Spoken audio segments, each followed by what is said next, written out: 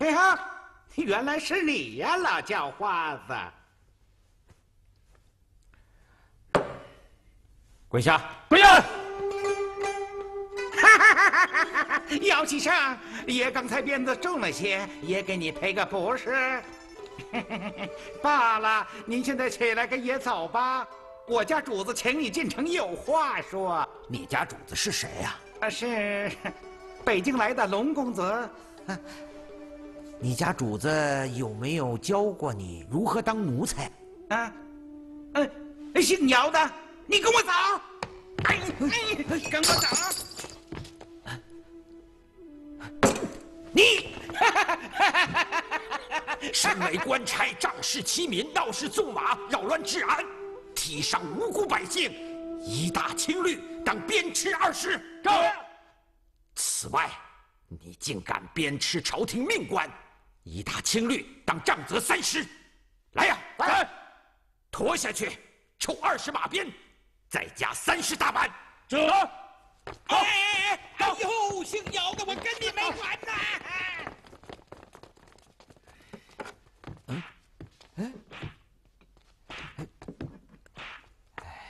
哎，退堂吧。这怎么回事，总管？哎呀，哎呦，让我给您解开这个跟您动粗啊！别动！我要请皇上亲眼看看姚启圣到底是怎么羞辱皇差的。这是。皇上，就是这么回事儿。如此看来，是你失礼在先啊！奴才知罪了。朕跟你说过多少次，出宫以后不能摆架子，你呢，却纵马伤人。皇上，李德全虽然有错，但姚启圣也过于放肆了。这个姚启圣知道不知道你是朕的进士啊？奴才不敢泄露天机，奴才只是说奉官府之命相请的。虽然你不说，这个姚启圣恐怕早就知道你是皇宫中的奴才。既然如此，更应该严办姚启圣。严办？怎么严办啊？啊，这个姚启圣是按照大清的戒律惩治恶奴呢。你的话还没出口，他早就引经据典把你驳倒了。皇上说的是，那姚启圣能说会道，那口里刁毒的很呐。好了，下去吧。到内务府领30大板，罚你1年饷银。谢皇上。皇阿玛，姚启圣即使有本事，也是下三滥的本事。征剿台湾，凭的是天子气概，堂堂正正。朕就不信，少了姚屠夫，就得吃连毛猪。运使，朕命令你前往福建，继任前军副将，会同靖海将军萨穆尔调兵剿匪。这，记着，只准你路上击敌，不准你下海追寇。儿臣记住了。速去准备。所图，臣在。立刻把姚启圣关进大牢。敢问皇上，臣以何罪缉拿？贪赃啊！不是说10官9贪吗？姚启圣不依素食，无人向他行贿呀。那就渎职。皇上，三里河马场每年向朝廷提供1000匹良马，兵部上月刚刚颁令嘉奖过。那你就随便给他捏个罪名啊！朕要的是把他关进大牢3个月，缺1天也不行。臣遵旨。啊，吩咐下去，要好吃好喝供着，不审不问不理不睬，3个月内不允许任何人跟他讲一句话。朕要把这个能撵鸟憋个半死，杀杀他的傲性。臣领旨。朕有些不舒服，今儿退朝吧。这。哟，姚爷总算把您给请来了。请吧，牢门在那边。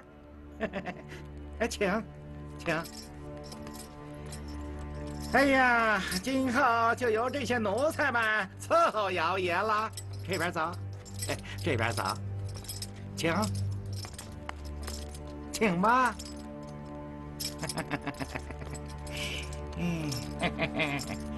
所有人都给我听清楚了，任何人不得同姚启圣说一句话，违者割了舌头。嘿嘿嘿嘿嘿嘿。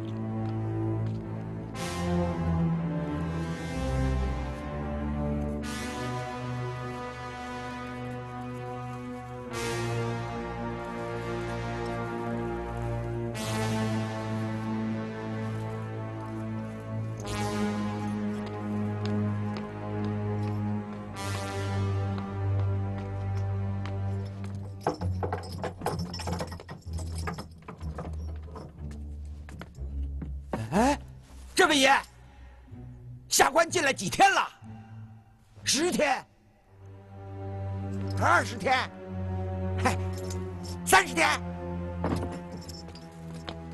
哎！说，老子犯了什么罪？你说，凭什么无缘无故把我抓进来呀？说呀，老子犯了什么罪？说呀！快快提审老子，让老子死个痛快！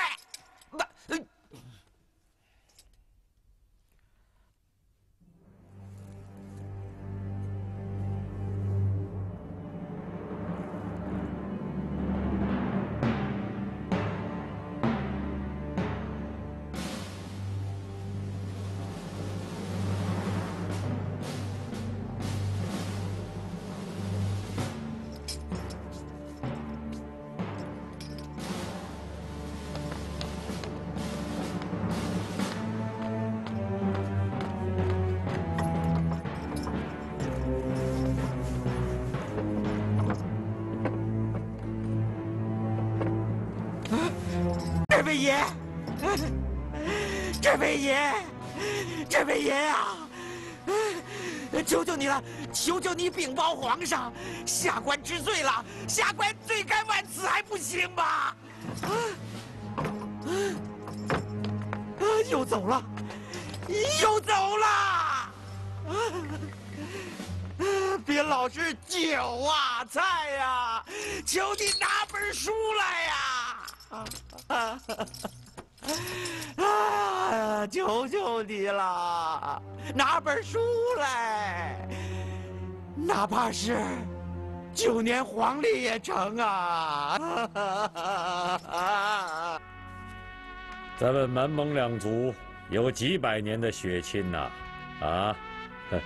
远了不说，就从世祖爷说起，先后有12位公主格格嫁给了蒙古的各部大汗。蒙古各部的公主呢，有8、9位吧，入宫成了贵妃、皇贵妃。至于王公大臣之间的嫁娶，就更不计其数了啊！说不定朕的血管里还流着蒙古血呢。吾皇万岁万岁万万岁！自从先祖爷与前明恶战的时候，咱们蒙古的各部落出兵献马助粮草，这大清的江山也有你们一份啊！满蒙是一族兄弟，大清皇上就是我们的皇上。是啊，就是我们的皇上。朕这次请你们来盛京，一个是吃酒打猎，再一个是嘛，好久没见了，朕想你们呐。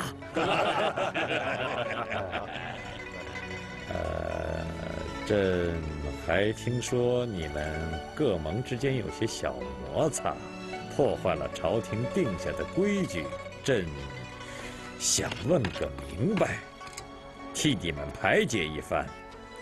如果你们还认朕这个皇上，你们就各守各的疆界，和睦相处。皇上，准噶尔大汗噶尔丹破坏了朝廷规矩，攻杀科尔沁部盟，我等请求朝廷出师征剿噶尔丹，恢复各部盟疆域，维护蒙古大草原的安宁。你的意思是，请皇上主持公道，严惩噶尔丹。图尔图大汗，你呢？皇上，噶尔丹没来盛京，噶尔沁大汗、土谢图也没来京，他们2个部盟之间是非，我们说不清楚。等他们2人都来京之后，问明白再说。噶尔丹不来盛京，就是有意抗旨。土谢图不一样嘛，也是抗旨不来。皇上，土谢图大汗想来也来不成啊！上个月他就被噶尔丹的5万铁骑包围了，现在生死不明。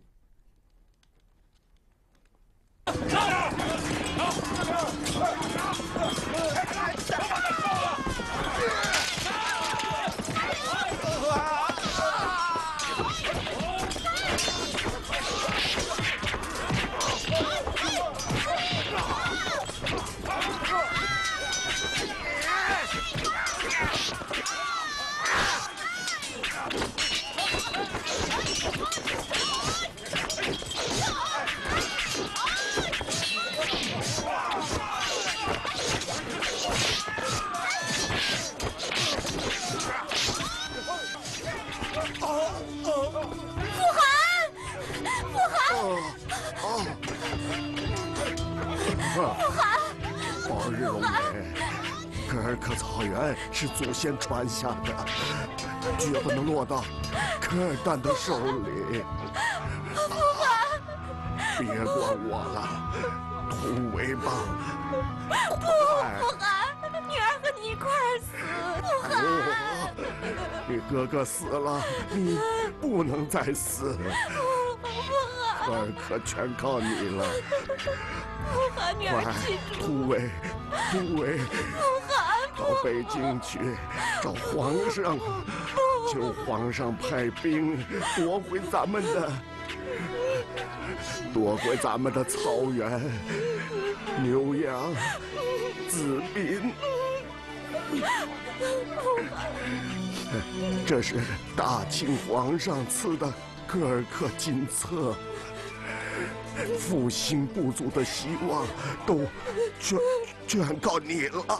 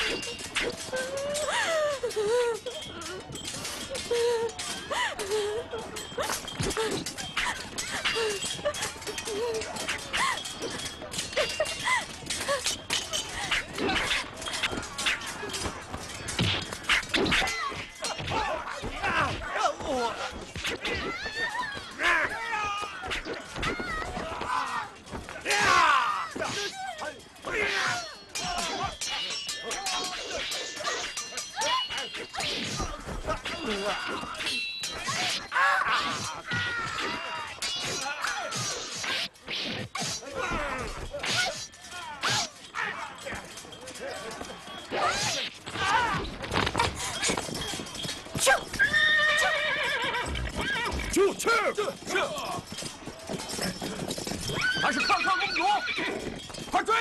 追呀！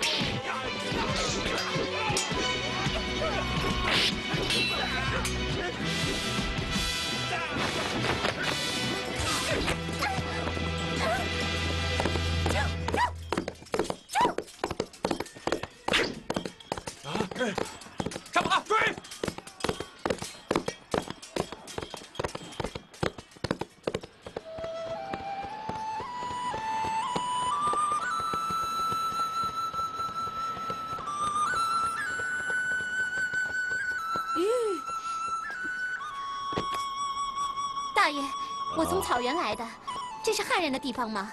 是啊，姑娘。请问大爷，京城怎么走啊？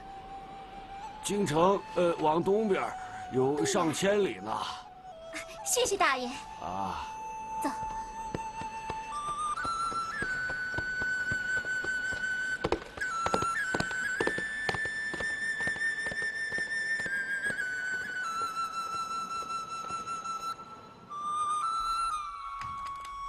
图尔图啊，朕听说你在扎萨克挖了个金矿，朕出台湾了，想找你借点军饷。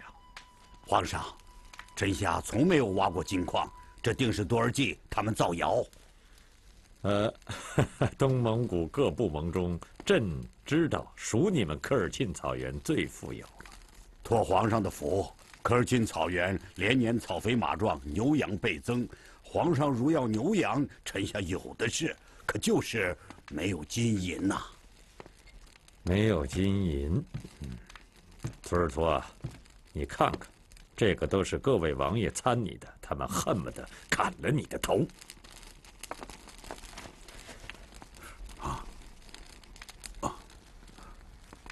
科尔沁草原是没有，但是准格尔隔壁有啊。朕早就知道，你图尔图阴谋私通噶尔丹。从康熙15年开始，他每年都给你送金沙，每次是4万两，折合白银40万两。可是他表面上对朕是称臣纳贡，每年向朝廷进贡的牛羊区区不过2000头。不及你的1%，朕想知道这是为什么？皇上，臣下太过贪婪，爱财。爱财，谁都爱财，朕也爱财。来平身。可是朕想知道他为什么不送给别人，偏偏送给你？臣下不知道啊。不知道？朕告诉你，因为你手里有5万铁骑。现在噶尔丹对各部盟实行远交近攻的对策，这个法子，汉人在2000年前就用过了。现在，他用金银封住你的口，蒙住你的眼，捆住你的手，让蒙古各部盟见死不救，坐视着他一天天的壮大。图尔图啊，朕现在就可以告诉你，你也许不是最先灭亡的一个，但肯定是最惨的一个。皇上，臣下有罪啊！当年平叛察哈尔王，朕只用了周培公率几千家奴几天就给他平了。现在，朕有100万大军，枕戈待旦。臣下永远忠于皇上，臣下永远不与噶尔丹来往了。朕令你，如果噶尔丹再送你金银的话，你如数收下，然后送到朝廷来，就算朕找你借的，等平叛了噶尔丹以后，朕再还你。臣下不敢，噶尔丹送的金银就算是臣下的贡物吧。图尔图啊，你不是一直想叫朕封你地吗？朕赐封你格拉契3旗之地世袭罔替，那是最肥美的水草地了。啊，皇上，你还有什么请求，尽管都说出来。皇上，臣下以部族之血向皇上起誓，扎萨克图尔图永远做大清皇帝的忠诚奴仆。请。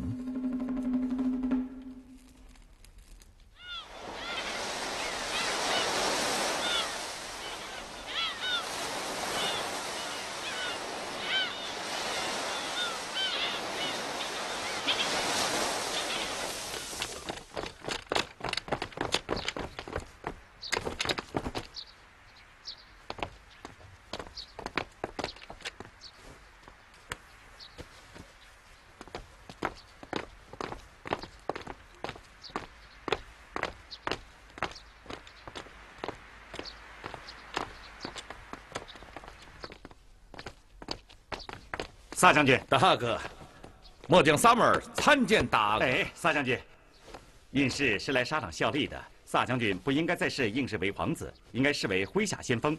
末将参拜大将军。快快请起，快快请起。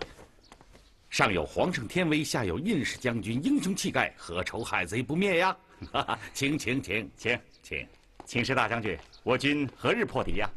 侍郎率兵漫渔，以攻占漳州。据报，贼兵正在补充粮草军备，试图北犯莆田、泉州。我打算待敌移动时，断其后路，一鼓而歼之。那么贼兵何时才会动作呢？这个就很难说了，也许10天半个月，也许2、3个月。大将军，末将带来3000骠骑营，都是能征善战之士。末将建议，趁施琅军备不整，抢先动手，率大军破袭漳州，生擒施琅。好。只是施琅必有所准备。大将军，皇上盼福建捷报，望眼欲穿呐。福建大营3个月按兵不动，朝中已经有人多嘴多舌了。自古以来，凡远离战场者，永远是正确的。好吧，3日之后，大军破袭漳州。印氏大哥，本将亲为先锋，令你坐镇中军，接应本将。大将军应坐镇中军，末将愿为先锋。请大哥体谅本将。如果你有个3长2短，本将万死不能辞其咎啊！末将愿立生死状，刀枪无情，印氏有意，恳请大将军准许末将出战。请起。好，本将准你出战。谢大将军，那我就告辞了。请。印氏大哥，你先歇息一下。今天晚上众将为你置酒洗尘呐。大将军，请留步。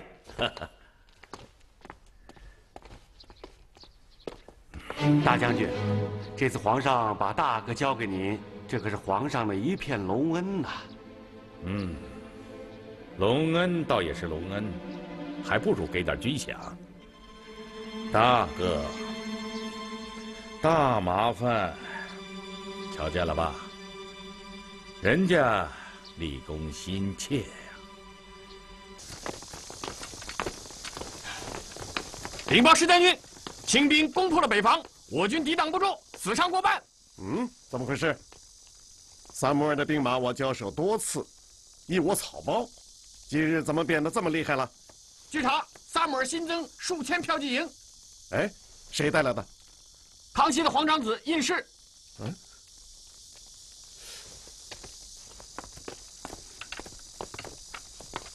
施将军，我们是战是退，请将军示下。放弃漳州，且战且退，将胤氏引向海边。弟兄们，咱们这是天赐良机啊！如果能生擒这位皇子，那可是盖世奇功啊！快走！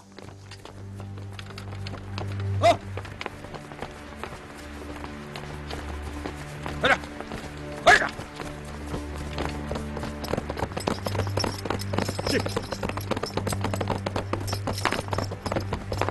禀大将军，骠骑营大获成功，杀贼千余，俘敌数百，一举收复漳州。施琅望风而逃。我早就说过，大哥绝对是英雄无敌。来，大哥，本将为你庆功。谢大将军。末将只是牛刀小试，日后还要再战。好，大哥，这是本将上奏皇上的折子。来呀，再念给大哥听听。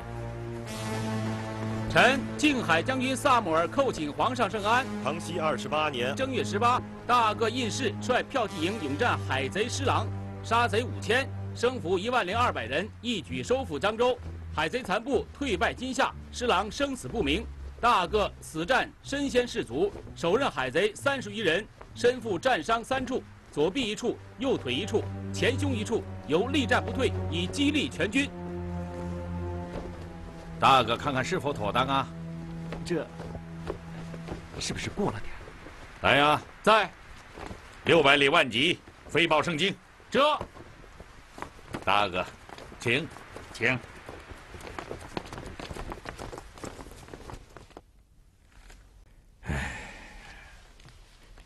胤氏一战成功，朕心甚慰。明珠，臣在。传旨，封胤氏为郡王，赐萨穆尔为镇南侯。这，皇上，大阿哥立功，所有阿哥都风光啊。奴才的意思是将萨穆尔的折子传示众臣，并超示在京的各位阿哥，让宫内外都知道皇上的恩威源远流长啊。好。皇上，奴才还想请旨皇上，那个当世奇才怎么办？哪个当世奇才？姚启圣啊。啊，姚启圣，你不提，朕把他都忘了。他关多久了？66天。关满他3个月，驱逐了事，让他继续喂马去。这，皇上，从大阿哥此战来看，台湾军力远不足与大清齐勇相抗，朝廷是否考虑提前解决台湾问题？朕想再等一等，看看再说吧。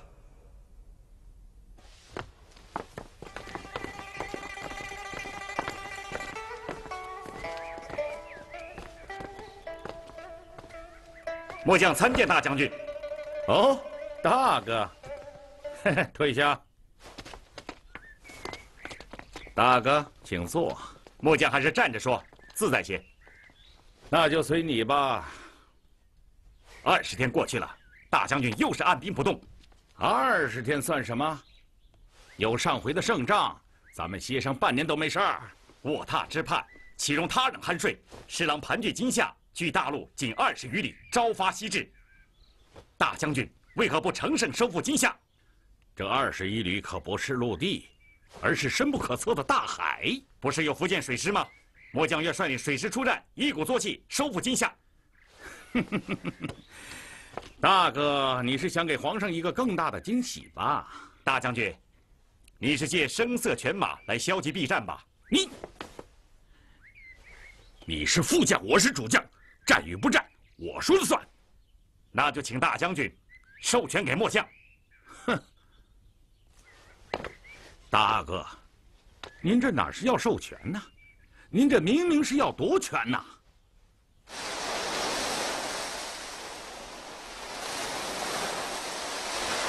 传令，全逆水师登船，分左右两路向厦门岛进发。快，靠您日产！林大哥，您看看风向标。怎么了？风向正劲吗？这是东南风，有利于敌，不利于我。战船出海后得顶风前进。据你们看，海风何时会转向？下午退潮时。那就再等等吧。遵命。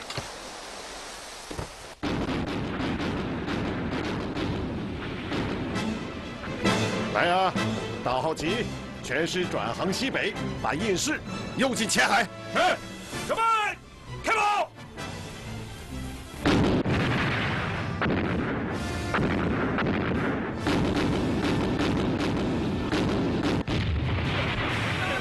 我们被包围了，3箭收兵怎么办？快撤！快撤！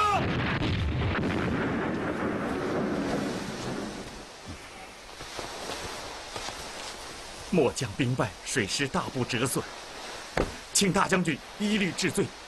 哎，大哥，卑职岂能治你的罪啊？来，起来吧。本将刚刚接到廷记，皇上已赐你为郡王，并且传达给全体阿哥们知道。现在满朝都在传颂着大阿哥的功名了。真是可喜可贺呀！哎，但是圣旨中提到了一句话，你为何从不报告本将？什么话？只准你岸上击敌，不准你下海追寇。皇上先见之明啊！早料到福建水师不是台湾水师之敌。大哥，你抗旨出海贪功心切，致使水师战船全部沉没。皇上以后还会相信你吗？本将怎么向皇上交代？儿臣对不起皇阿玛。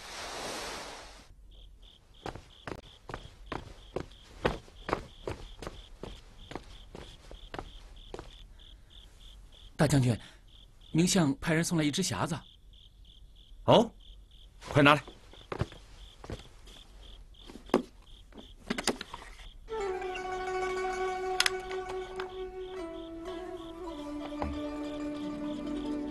可有书信？没有。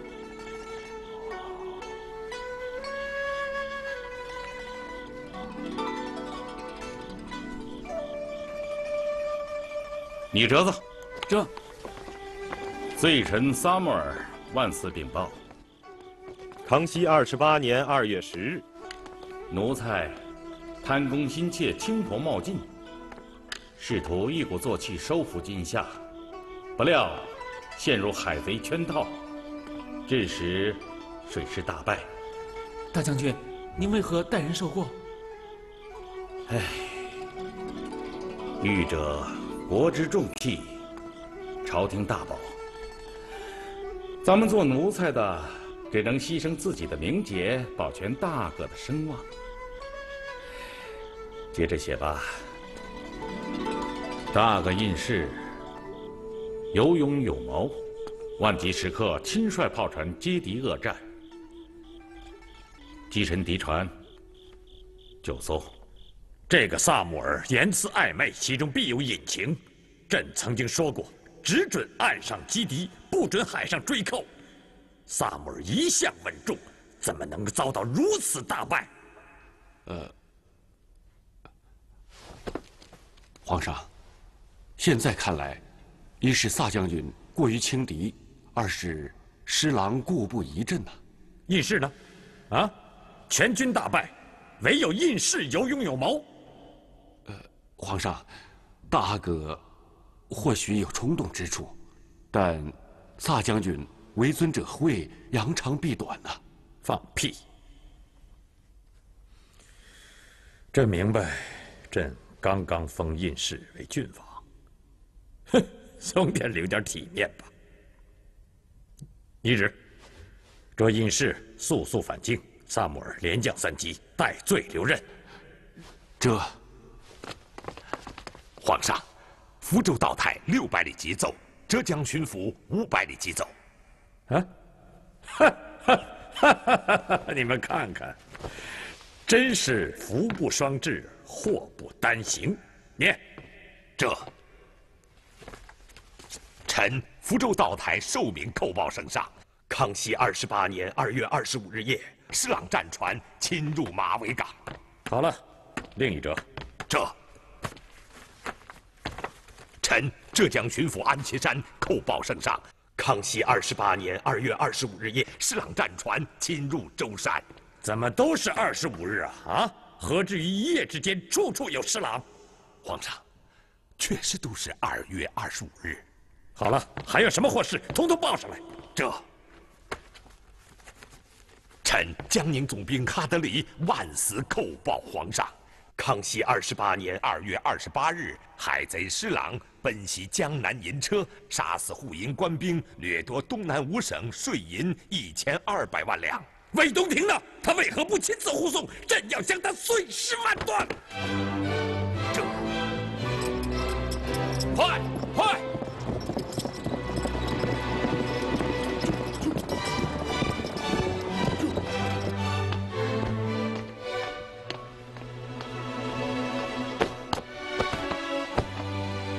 禀皇上，施琅掠走的银车是空的，里面只有粮草，并无银两。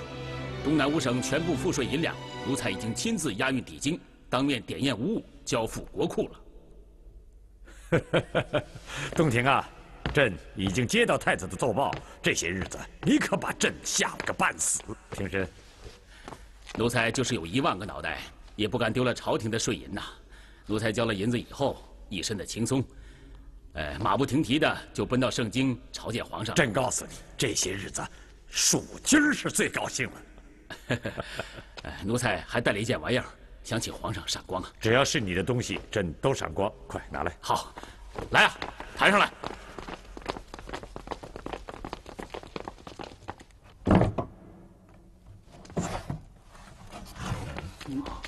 战船，这是条船啊！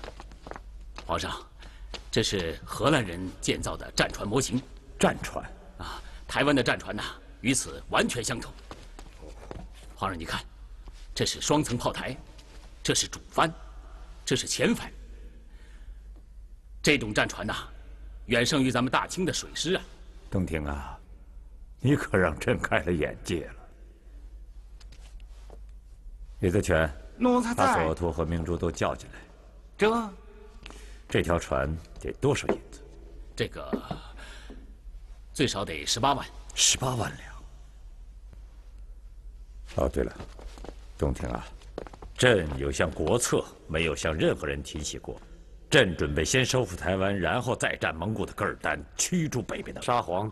好，先别忙着叫好，朕令你3年之内筹集3000万两饷银。行，到底行不行？行。臣参见皇上，见过魏大人。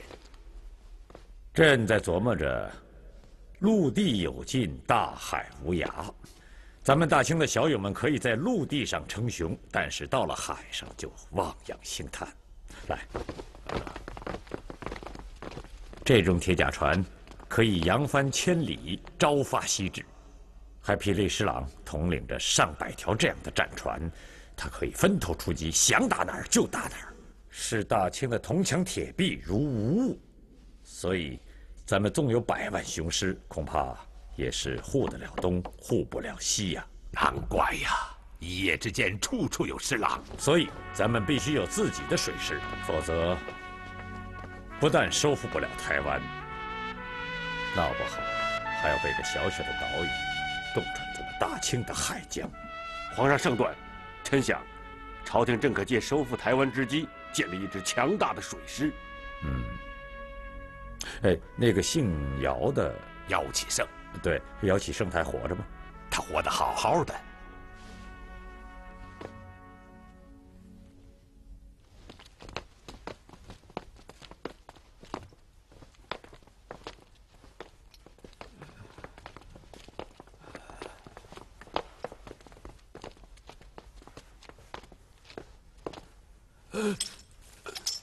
总算听到个人声了。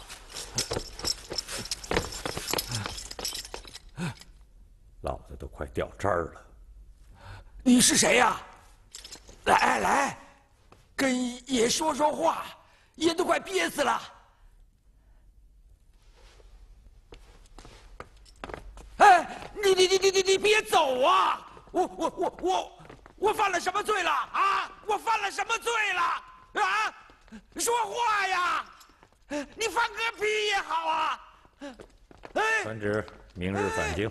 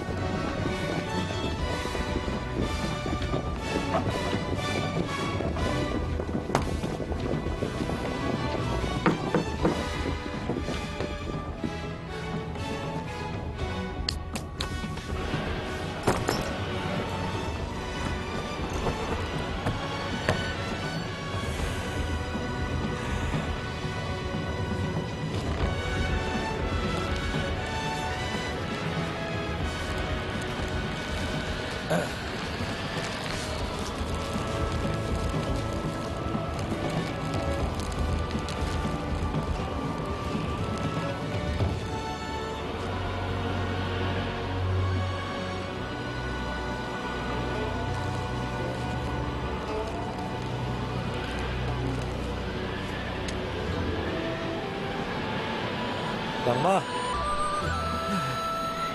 皇上说了，就冷。皇上说不冷，就不冷。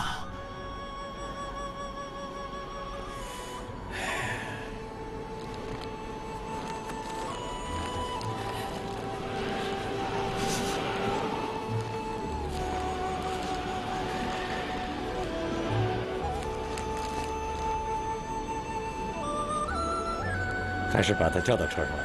这。